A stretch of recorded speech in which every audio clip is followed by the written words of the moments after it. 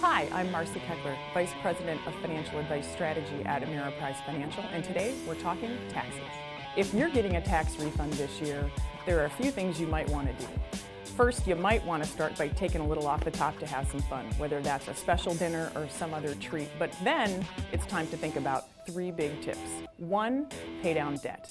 If you've got student loan debt or credit card debt, use your refund to chip away at that debt. Second, save it. Boost your emergency fund so if a rainy day or something else happens, you're covered. And third, invest it. Take your tax refund and put it towards your goals, whether that's long-term, like your retirement, or even something shorter-term, like a down payment on a house or buying a car. Your tax refund can power you towards your financial goals. And no matter what your situation, know that a financial professional can always help you get a second opinion, take a fresh look, and improve your situation.